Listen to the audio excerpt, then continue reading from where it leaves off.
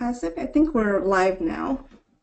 Okay, thank you very much, Vincia, and welcome everybody to our webinar.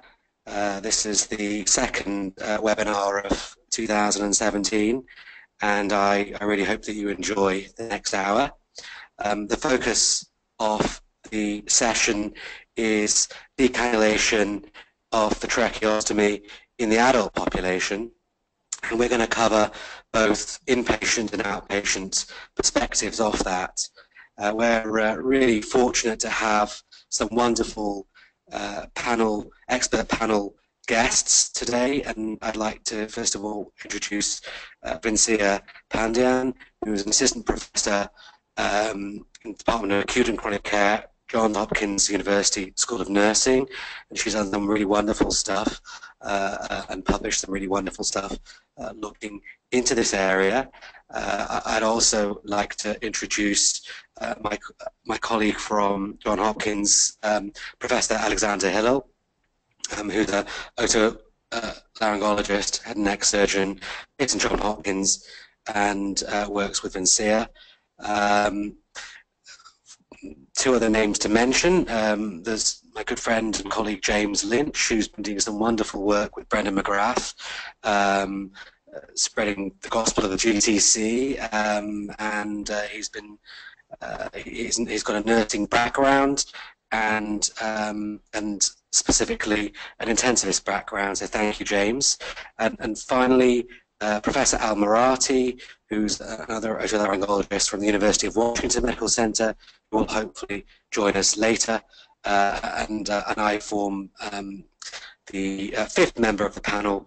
Without further ado, I'm going to pass you on now to Vincia. Thank you, Dr. Asad Arora and GTC for giving us this opportunity to discuss about various practices associated with decannulation of a tracheostomy tube. The main objectives of our webinar today is listed here and should be in a PDF attached to this webinar. You should be able to download it and view it. The one unwritten agenda that we have here is to discuss some of the active issues that exist in our practice and try to figure out what we can do or what we can research or accomplish in the near future as a global tracheostomy collaborative. When the underlying indication for why a tracheostomy was performed has been resolved, we start the conversation of possibly decannulating the tracheostomy tube. We're specifically going to be discussing a planned decannulation this evening and not focus on accidental decannulation. So why is this decannulation a big concern among clinicians? The reason is because there is so much variation in practice between countries and institutions and even within institutions.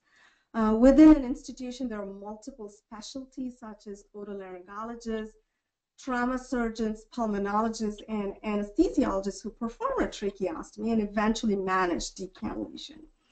Nurses and respiratory therapists caring for these patients have different levels of comfort and are expected to follow the practice based on which specialty provider is managing that patient. There is also a lack of consensus regarding the need for capping trial and when to decannulate. The bottom line is that if certain factors are not taken into consideration while planning for decannulation, the patient might be at a risk for a loss of airway, might need reintubation or cricothyroidotomy. Patient safety is what is compromised and what drives us to improve our practice.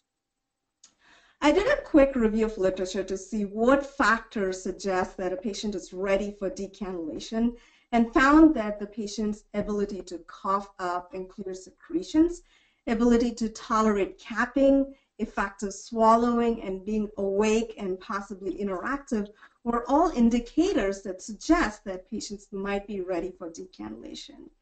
In addition, in patients with cervical spine injury, the ability to shrug their shoulders was an important requirement also to successfully pass the decannulation process. Some other articles discuss the need for establishing patency of the airway with a bronchoscopy for adult patients who've had the tracheostomy for a long period of time. So what are the contraindications or red flags? Patients with upper airway obstruction, such as subglottic or tracheal stenosis, or those who are hemodynamically unstable are not considered to be ready for decannulation. If patients have had any difficult airway or have had a history of difficulty with intubation, it should raise a red flag. And caution must be used before removing that tracheostomy tube. While the practice of decannulation varies among all inpatient settings in the United States, I would like to take a moment to describe our decannulation practice at the Johns Hopkins Hospital that has been disseminated to several other hospitals within the country. At our institution, we use a standardized protocol or approach to capping and decannulating a patient so that there are no surprises or uncertainties. When the primary team taking care of a patient with a tracheostomy identifies that the underlying reason for a tracheostomy has been resolved, they contact our team. As a multidisciplinary team, each person within the team has a role in evaluating the patient and completing a capping checklist in the electronic medical record. The authorized prescriber, meaning a physician, a nurse practitioner, or a physician's assistant, would fill out the first set of capping screening questions, followed by a speech-language pathologist or a bedside nurse or respiratory therapist. Finally, the authorized prescriber reviews all the team members' input to decide if the patient is truly eligible for capping trial. The eligibility criteria include the following. The patient should have the smallest size tracheostomy that's available, which is usually size 4.0 cuffless tube at our institution. We ensure that the patient is able to breathe comfortably with finger occlusion for 1 minute, tolerate speaking valve during waking hours, able to cough up secretions, maintain stable oxygen saturation, and is alert and able to demonstrate adequate dexterity, which means the patient is able to remove the tracheostomy cap in case of respiratory distress. If the patient is not able to do it, then we would arrange for a sitter to be at the bedside to identify any emergent situation and call for assistance.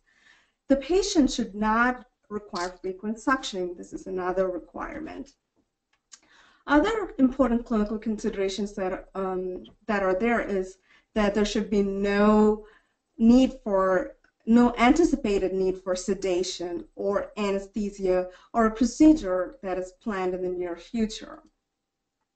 If the patient passes all the capping screening questions, then a speech-language pathologist is the only person who's allowed to cap the patient in our institution because he or she will be able to be with the patient and monitor the patient for 30 minutes to an hour and then sign out to the nurse before leaving the room. So if a patient passed all the questions, they would be capped for 24 hours. If the patient did not pass all the capping screening questions, then we would attempt to address those issues. For example, if the patient had a difficult airway, then we would scope the patient to establish patency prior to starting capping trial.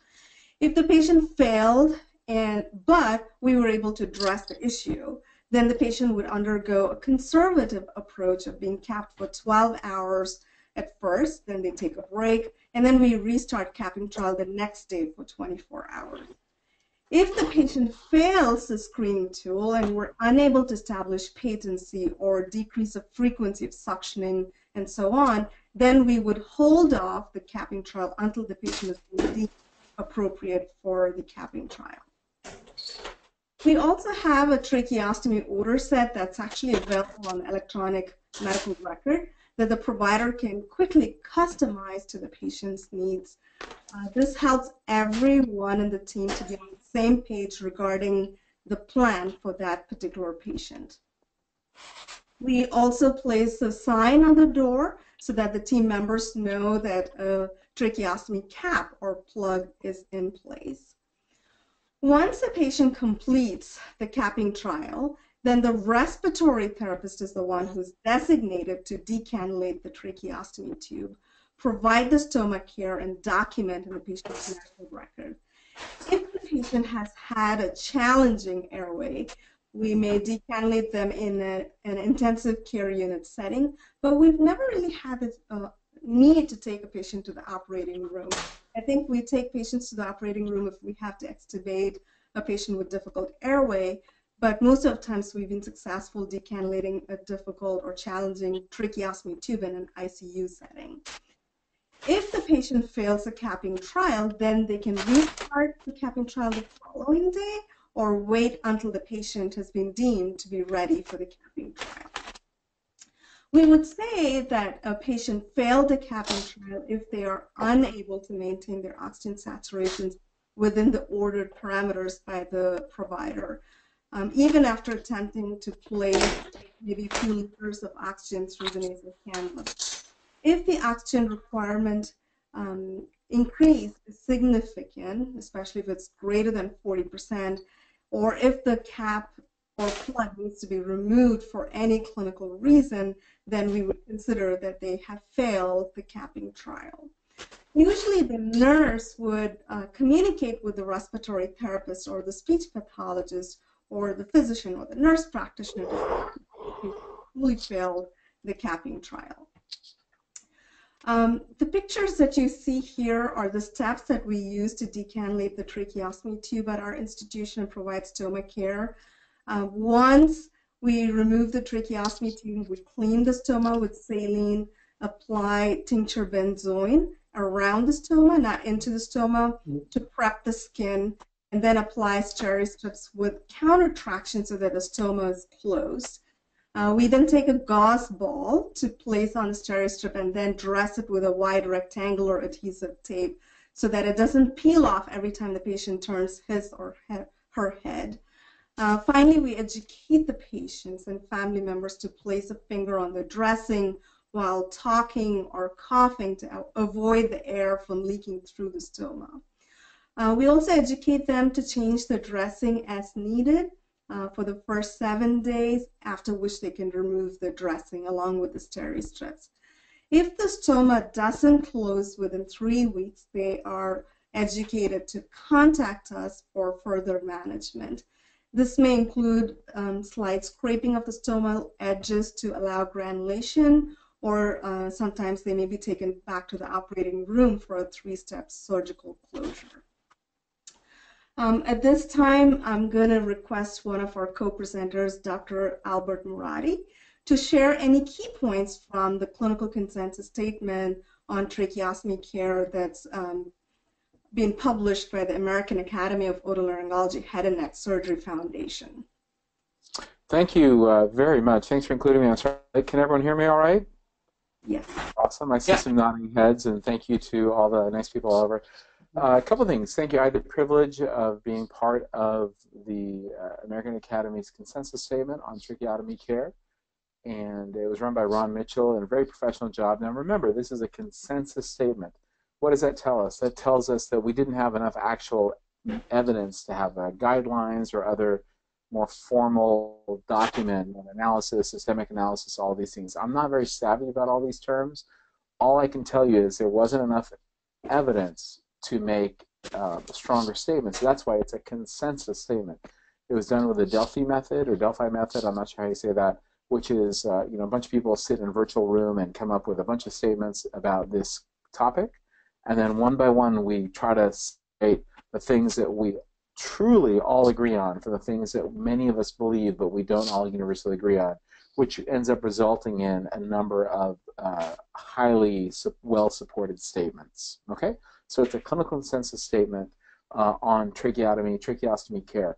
Now, remember, only a part of this had to do with decannulation. Now, that having been said, I think 10 or so of the 70 or 80 consensus statements had specifically to do with decannulation. And I want to reflect on what my colleague just said, by saying just a couple things about the decannulation. First of all, the best single indicator that you're having good tracheotomy care results is that you have a protocol. The presence or absence of a protocol just means that somebody's paying attention, whether or not it's in reaction to an unfortunate event or as an anticipation or improving care. I don't know how each of us got there where we have a programmed plan. I could say that most of these protocols could have wide variabilities, but the presence of an interested group of people and a protocol is probably a good sign that you're doing pretty well. Within that, the specifics, frankly, I was just reading the 10 or so consensus statements that achieved universal near or total consensus, near universal or total consensus on decannulation alone, frankly, were almost all the things that Dr. P just said.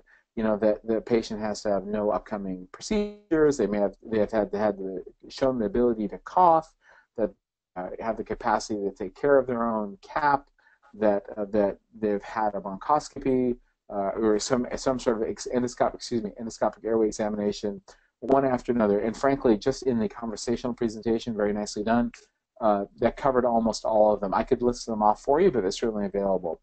A couple of things to remember about the consensus statement. This was a mix of both pediatric and adult practitioners, which is wonderful, but also had some, made the manuscript a little confusing. Be aware that some of the guidelines, the consensus statements were specifically for peds and some for adults, and they're listed on there. So I would say having a team is important. Dr. Aurora from the UK and his colleagues have shown us how important it is just having a plan. Having a plan for taking the trach and getting rid of the trach is probably the single best indicator that you're doing, a better job with tracheotomy care. It's hard to imagine a point in medicine where medical economics, patient safety, and clinical care intersect better than improving tracheotomy care. So I'm appreciating being part of this, and there's a little bit of religion to all this, a little bit of science, but I think it's great that we're organized and we're all moving the ball forward, all the folks involved here. So thank you. So that summarizes the practices in the inpatient setting from the United States perspective. I'll now invite Mr. James Lynch, who is a charge nurse for the National Quality Improvement Project for the tracheostomy care in the UK, who's also an ICU nurse at the University Hospital at South Manchester, to describe the decannulation practices in inpatient settings in the UK.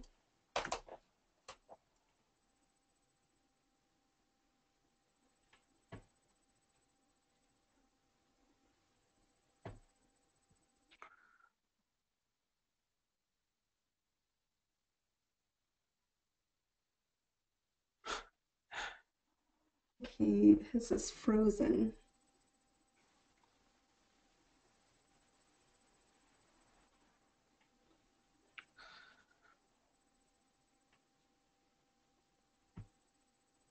Haley, is it worth asking James to log back in? In the meantime, Vincia can progress with the next phase of the scheduled lecture. I don't think James can actually hear us. It looks like he's logging back in right now. Hopefully. Did he get voted off the island? What happened? Let's give him a minute. He's pretty good about getting back on track. Well, let me bring up just as a little filler for 30 seconds. The single most contentious point of the guideline, consensus statement was the use of the term tracheostomy versus tracheotomy. and they even took pity on the dinosaur, that's me, and they put a line in there talking about that, old people like me call it tracheotomy when it's really a tracheotomy, that there's a difference. But I'll just confess, I've given up. So, go on, but it's a tracheotomy, and everyone else is wrong. I feel like the act of performing an opening in the trachea is tracheotomy, but the end result is a tracheostomy. What do you call it after 3 days? Yeah. So there's some perioperative care issues, but anyway, but it was a fun fight, and I lost, just so you know. hello. Ah, fantastic. Well done. Well done. Sorry about that. My internet connection seems to have disappeared at a vital moment.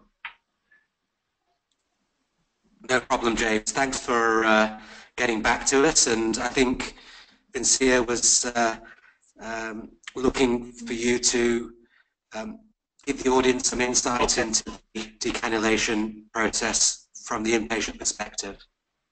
Yeah, thank you very much. Thank you very much for having me. So a lot of what we know about tracheostomy-related behaviours in the UK come from the 2014 ENTERPOD report, which is referenced later. So this it was a nationwide audit involving over 2,500 tracheostomy cases. And out of those, about 48% of all trachees on the critical care were decannulated before either discharge from critical care or death. And on the wards, 60% of all patients were decannulated before going home. So the next slide, we can see that the majority of the time it's actually nursing staff who perform decannulation in the UK, and that's going to be important when you're looking at competencies, guidelines and protocols.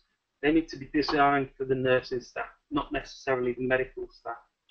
Unfortunately, the majority of the guidance in the UK comes from non-nursing bodies.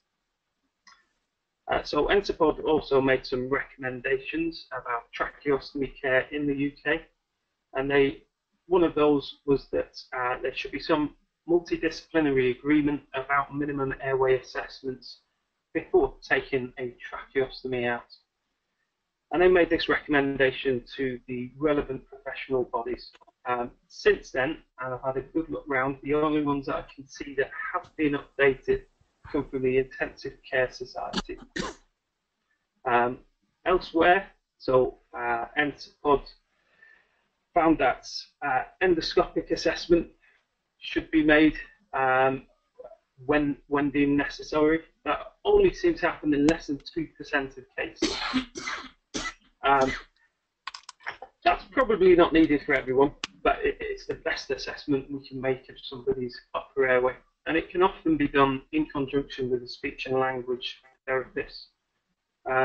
Unfortunately, what we know from the UK is that not all speech and language therapists and not all hospitals have access to speech and language therapists with fibre optic endoscopic skills. So that's not going to happen at every hospital. One of the other things they said was that about 20% of the decannulations that the ENTERPOD team reviewed didn't involve sufficiently careful airway assessment.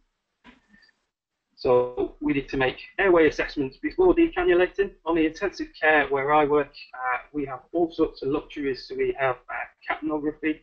We often trial cough down weaning, as described by Vincia earlier, and potentially capping. Quite often the use of speaking valves, which will give you a good assessment of whether you've got a reasonable upper airway before removing a trachea.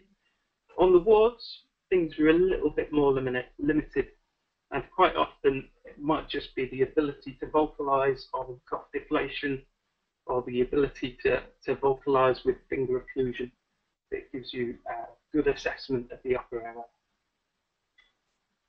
So since ENTERPOD, like I said, the ICS have reviewed their guidance. So they suggest that the choice to decannulate should be a multidisciplinary decision in keeping with everything we tried to say at the GTC.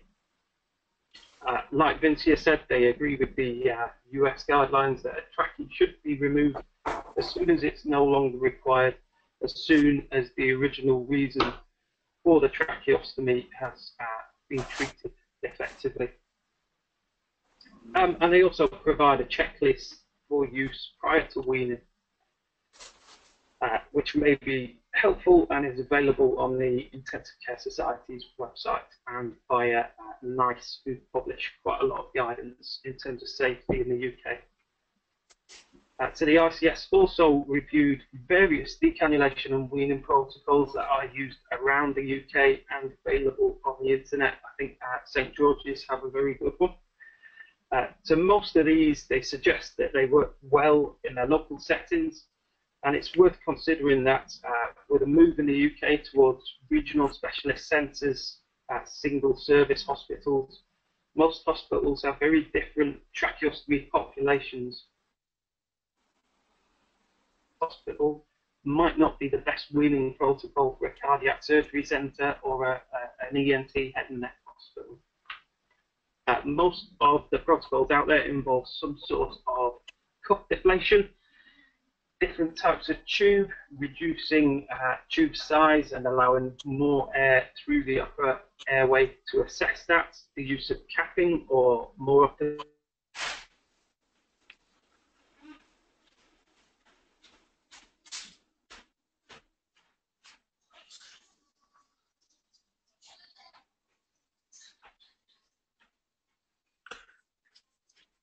Sounds like we've lost him again.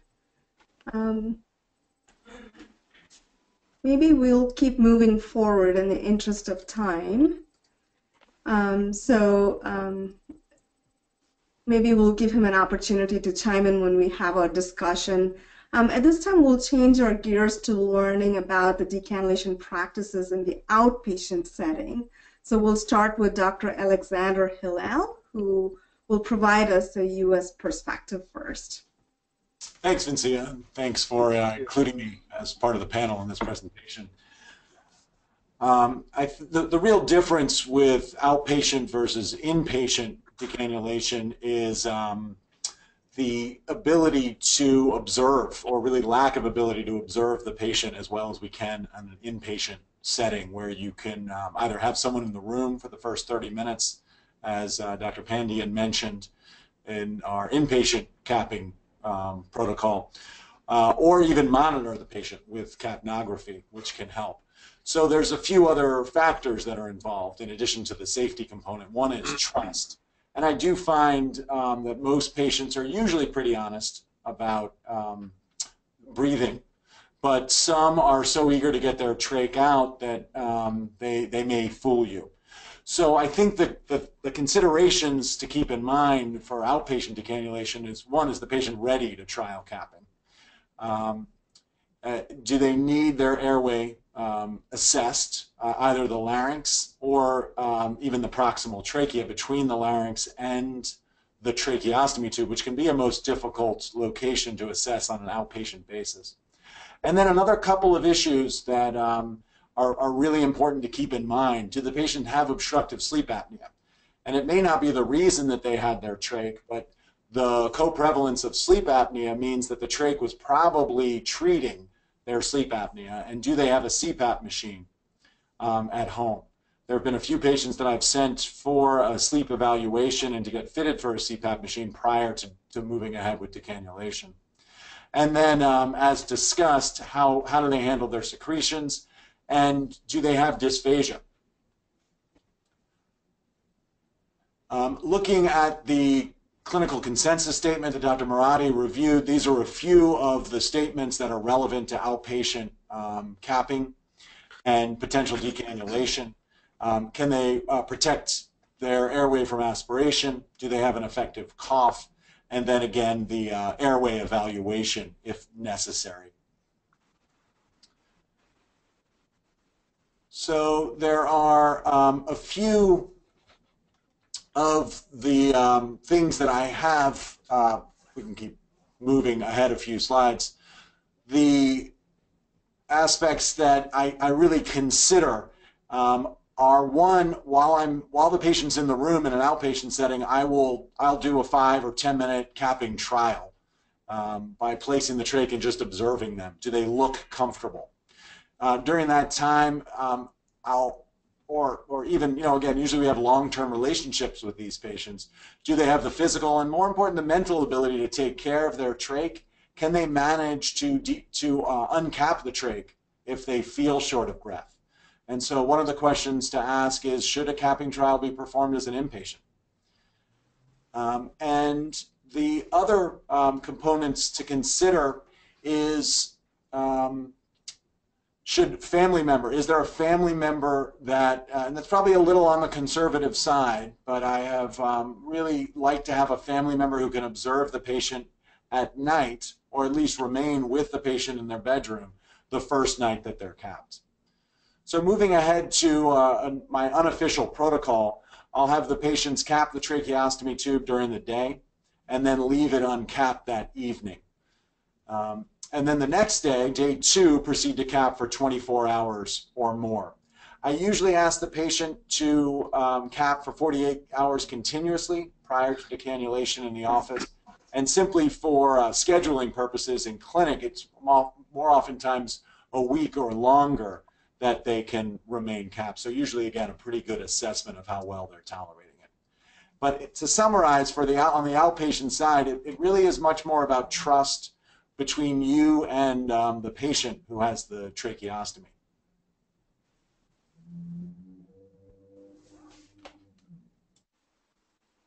I'm going to request Dr. Arora to describe the decannulation practice in the outpatient settings from the UK perspective. Thanks, Vincia, and thanks to Alexander. It's an interesting area because it really highlights the disparity in practice, and perhaps this will come out a little bit more in the discussion. I hope it does, and perhaps it reflects our healthcare systems to some degree, and the support thereof within the community setting.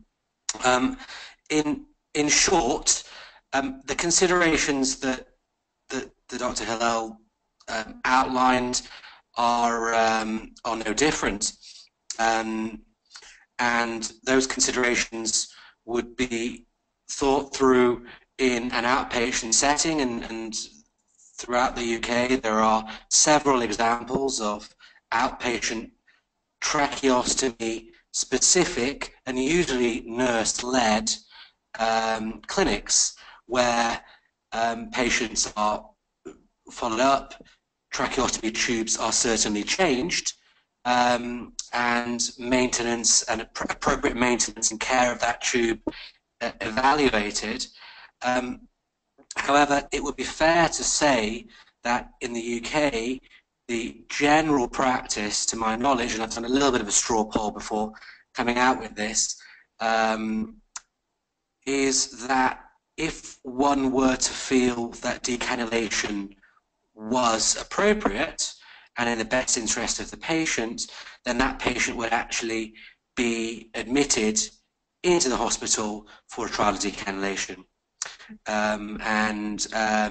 Thus far, decannulating patients in the outpatient setting is not something that is routinely practiced in the UK.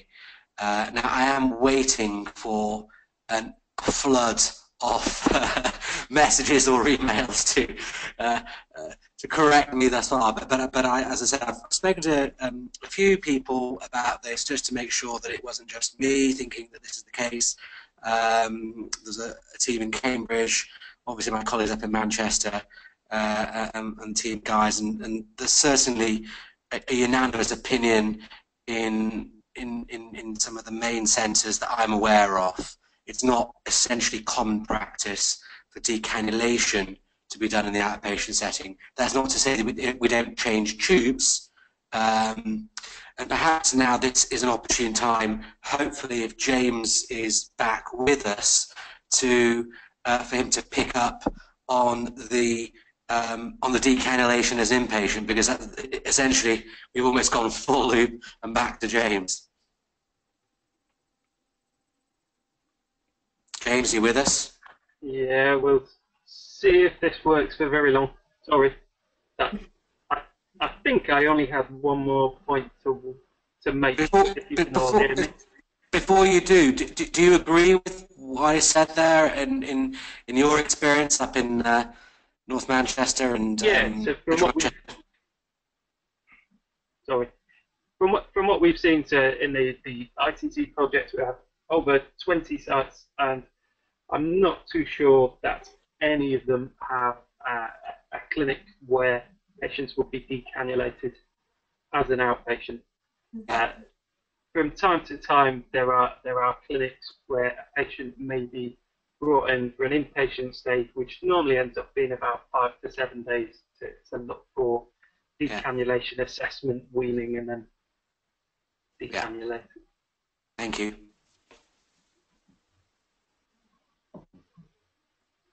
Super. The other point about the UK setting, inpatient setting, will be the rate of failed decannulation. So before that, you need to define decannulation. There's various definitions ranging from 48 hours to 96 hours. The GTC suggests the definition of 72 hours. And the point I was going to make with that is just in terms of ICU, how many patients do we discharge from ICU well within 72 hours of decannulating them? And I'd imagine it's the majority across most sites in the UK. And with that in mind, the ICS guidelines, they also recommend that the team involved in insertion and removal maintain some patient contact with the patient post-decannulation for a good 72, 96 hours, whether they're discharged out to a ward, to a different adult hospital, or even out into the community. Thank you, Mr. Lynch. I want to thank all of you for sharing your perspective from both outpatient and inpatient perspective, and also from both UK and US perspective. I think that it was quite enlightening to hear of such variation in practice, especially in the outpatient setting. I think this will probably lead to good discussion very shortly. But to summarize, the main reason why we're concerned about proper decannulation practices is because we want to ensure patient safety and reduce the number of adverse events such as loss of airways, reintubations, cricothyroidotomies, and poor stoma healing. We don't want patients walking around in the community with a small hole in their neck, not knowing how to facilitate wound healing. And if complications do occur, they should be aware that it could potentially be surgically fixed. A standardized approach will help in removing uncertainties and decrease anxiety levels among providers. It can also help with communication and decrease the number of decannulation failures. Tobin and his colleagues described the importance of a team approach. Our consensus statement talks about a team approach, and I've learned from my own research and from my own practice that multidisciplinary team approach is the ideal way to successful decannulation.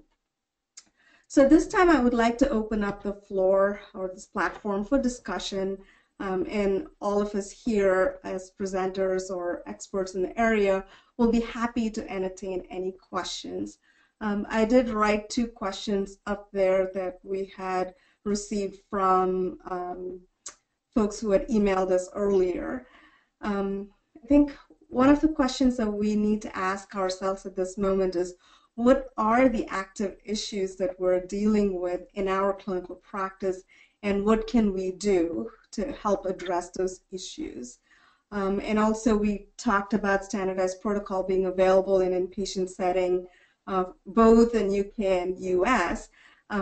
Is that something that can be taken out to outpatient setting? If we have a protocol out there, would it be feasible in terms of decreasing the dollar expenses for these patients, or for to decrease the healthcare costs?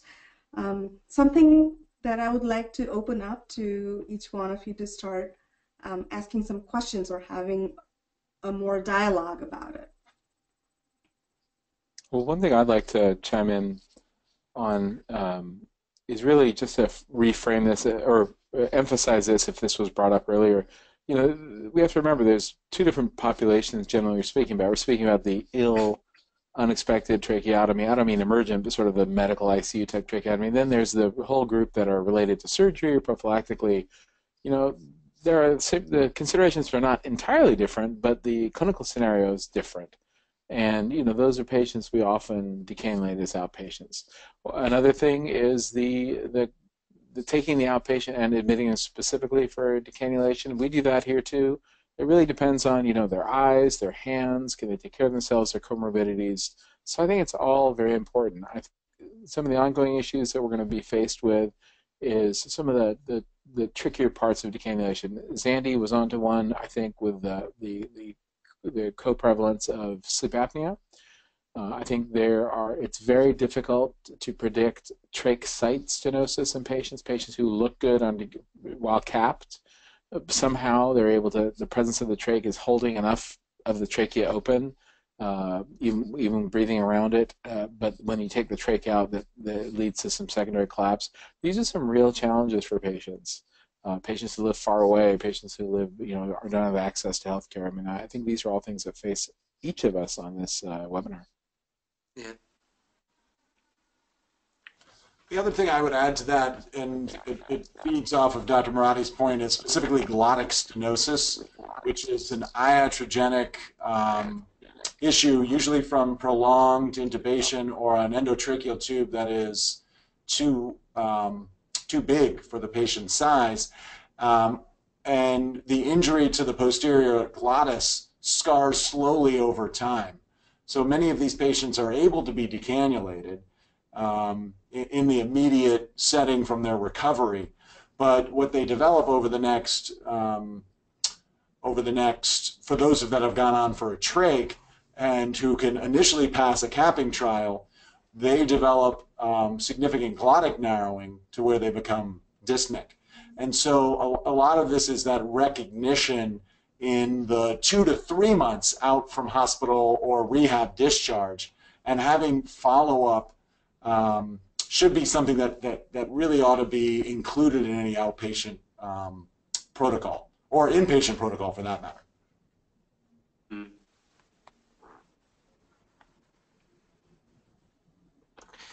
I think talking on the point of protocols, which is something that Professor Marati and now Professor Hillel have touched upon, be it in the inpatient or outpatient setting, it really just means that you're thinking about it. And I think that's a really great point, because a protocol is not necessarily something that can be implemented ad verbatim. It very much depends on the institution and the needs of that institution and that specific patient population. And I think that my other colleagues on the panel have made this point, but I think it's worth highlighting that protocols are a good thing, but it may not be appropriate in some instances even to apply, to be rigid with protocols, because, for instance, I think as James said, you may have an institution where there is a heavy head and neck workload or a heavy upper airway reconstructive workload where there is sufficient expertise involved for protocols to maybe be not as appropriate. That's not to say that a team approach is not important. It just means that a protocol is a good start, but in my opinion, is something that should be used as guidance and tailored accordingly. I agree with you, Dr. Aurora. In my practice as well, there have been times when we have the protocol to guide us, but then there are times when we have to deviate from the protocol. And every single time I deviate from the protocol for a specific patient, I keep telling myself, what is my backup plan in case something goes wrong? So I think as long as we have a backup plan and we have the right experts involved in the management plan of care, I think we will be safe and we'll be able to succeed in decannulating our patients. I'm just wondering, would you want me to say some of the questions from the crowd? Yes, that would be great, Haley. Okay. So Claire asks, at my organization, we rarely cap our patients and have had a high success rate in decannulations. We expect the patient to have demonstrated adequate upper airway patency through a brief 1-minute finger occlusion of the FNE. I believe capping does not simulate normal breathing, particularly if they have larger cuffed tubes. The Johns Hopkins protocol necessitates patients to have a tube changed to a smaller uncuffed tube. I would like the views of the others if they think capping is really essential. That's a good question.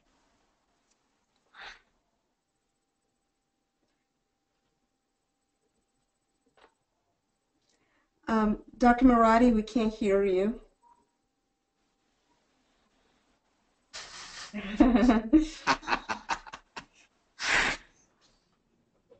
We can hear you now. Thank you, because I said some really fascinating, insightful stuff. It's a phenomenal question. It's an honest question. Personally, I would never decannulate somebody without a capping trial, ever. Now, when I say ever, would never, I mean, that sounds a little more like religion rather than science. So I appreciate that. I think there's probably a scenario for it, but I think routinely doing it, I would worry about run the risk of missing some problems. In your patient population, are you looking at the airway before you do it? I don't think you should decannulate a patient without looking. I think it happens all the time, and I don't know about the UK if it happens there. It happens all the time in the States, and I think it's not great medicine. You should look at the airway before you decannulate it. The physiologic basis for all this, if you look back at Sasaki's work back in the 70s, admittedly in an animal model, is that when you study patients and you bypass the larynx doesn't function as well. The PCA muscles don't abduct as well. The sensation is altered. The latency, the threshold for stimulation is altered. All sorts of things happen to the larynx when they're tracheotomized that aren't just mechanical impairment of from having a tube in place. There are sensory and motor changes that occur. And I think the decannulation helps restore native airway function and helps you, I think, reduce the danger of decannulation, having a patient unprepared. These are the patients we see later, believe me. They may look good after you decannulate them, but these are the patients we see later. Again, not speaking to this one person, but in general, that is a concern for me. I would not advise it, personally. I wonder if there are any Australia. Can they get in? Make a comment about their practice? I know that they don't use capping trials there either, but instead go to a mini trach to kind of simulate the downsizing of the trach tube, allowing them to tolerate that before decannulating.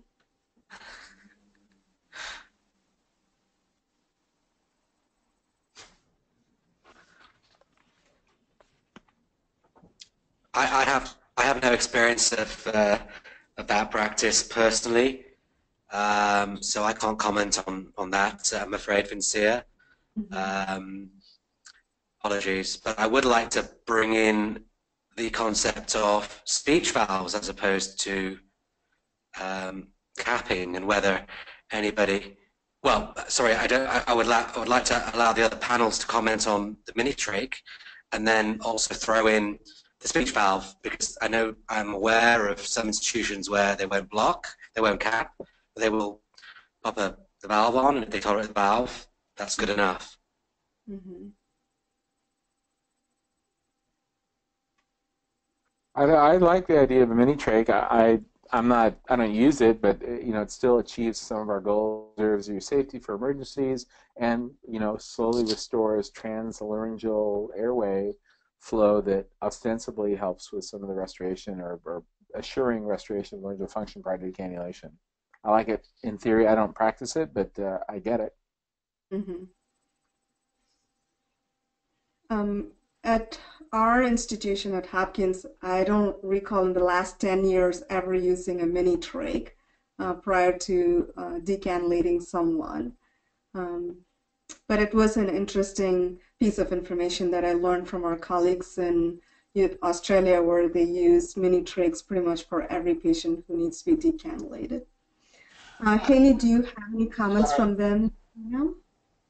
Yes, actually, someone from Australia, Susan, says the Australian practices now appear to be trying decannulation after just 24 hours of cuff deflation only. Can you comment?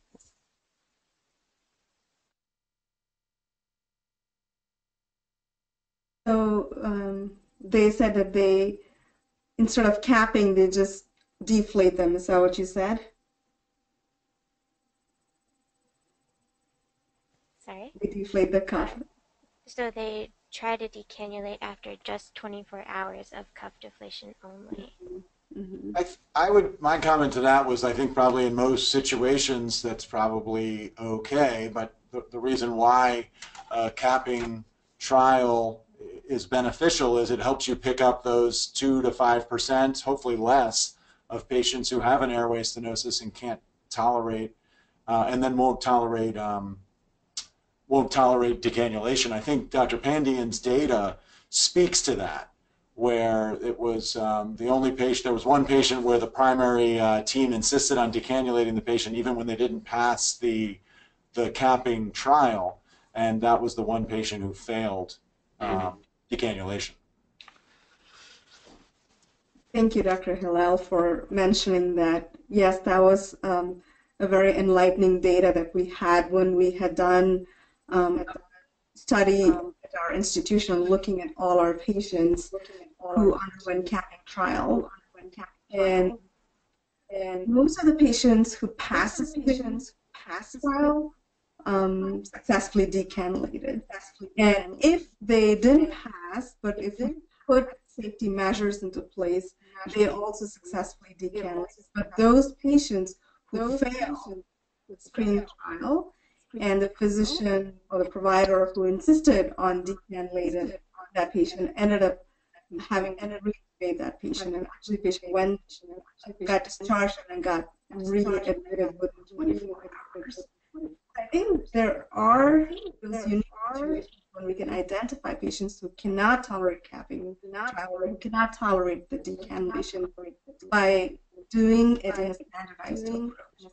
Whether it's practice of using a mini tray or it's practice of capping trial, but I think there needs to be some safety mechanism in place or safety measure to ensure the patient can truly tolerate prior to taking the tube out. I think I'd like to chime in again. I think looking is important, right? Consider the incidence of posterior glottic stenosis in patients who've been intubated, right? Somebody who's in the ICU for or ITU, for some medical illness, they were tubed for 2 or 3 weeks. Their incidence of posterior glottic stenosis of some degree of significance can be as high as 10, 15%, right? I mean, is that the patient you're going to just deflate their cuff, not look at their throat and decannulate them? I think it's a gamble. I don't want to, get these questions from an involved and interested group of participants and say, oh, I would never do that. But I've done that now, that I've said that twice. There are probably patients for whom it's fine. Maybe there's a referral or selection bias to the patients that I happen to be seeing. But be prepared. I mean, if you're not looking, you don't really know what's going on down there. So I'd be very wary of that. And there may be a role for these patients avoiding decannulation trial. I think there probably is an answer out there, but I would be very selective about your patients. Know what they were intubated for or trached for, how long was it in there, what is their likelihood of developing problem, because they may be getting out of your they may be decannulated by you, but that doesn't mean they're done with their throat problems. Mm-hmm. And I would just be very aware of that, because God knows that is what we see. Mm-hmm.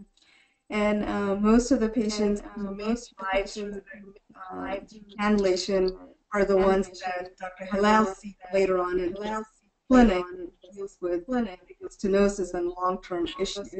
And then sometimes they have to go through tracheal revisions and additional surgeries because we can see attention to something disrupts their airway in a timely manner. Or somebody's so hot to get the trach out that they're about to get their cardiac cath or whatever the next week, and everyone's so hot to get the trach out, especially because of the pressure to get them placed in long-term care, because it's so challenging. The complexity that's added by the presence of tracheotomy to get patients out of the acute care setting is a phenomenal financial pressure. But there is some short-term good that may lead to some long-term bad, but we just have to be careful. Mm-hmm. I agree, and I think I'm aware that there are lots of questions by other people.